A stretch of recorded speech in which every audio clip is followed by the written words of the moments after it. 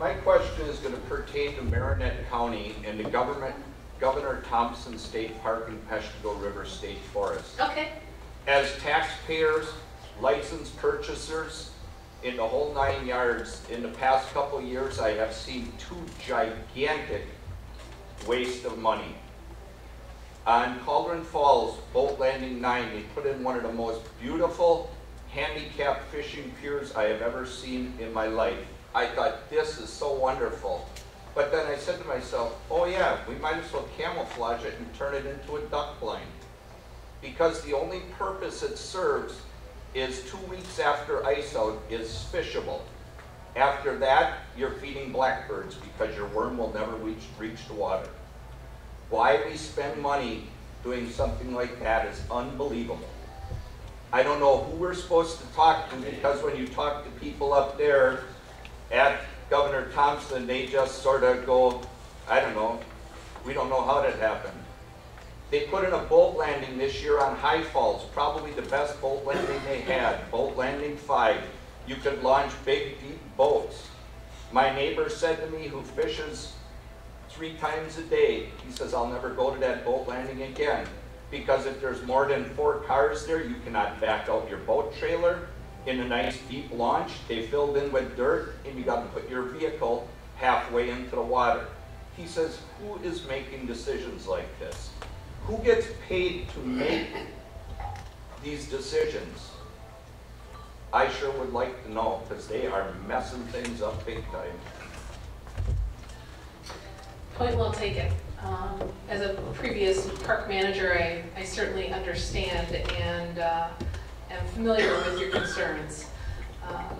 We have, in the past, I know that we have consulted with our fish biologists to make sure that the areas that we are investing for the fishing piers are placed in an area where you're going to find fishing available to you from when the water is liquid.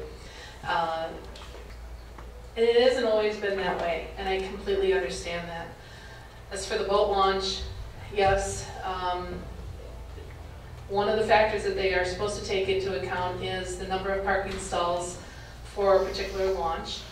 I'm not familiar with that particular launch itself, but that should have been one of the factors that they took into account, as well as whether or not that particular launch is affected by the scouring that goes on from power loading of the boats into the trailers. And I know that that has been a significant issue up on Peshtigo River State Forest on several of their boat launches, is the scouring issue, where you're backing along, backing up, and all of a sudden, and you're having to try to replace an axle on your trailer now because it just falls off the face of the earth, essentially.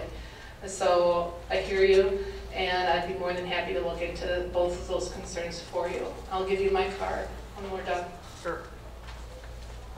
Maybe a part of Hi. the problem is on these boat launches, I see them put their boat launches in, they're so incredibly flat, they're not steep, and then you've got to back your car in the water, and then your boat still isn't deep enough because there isn't enough slant, and then they power scour out because there isn't enough slant.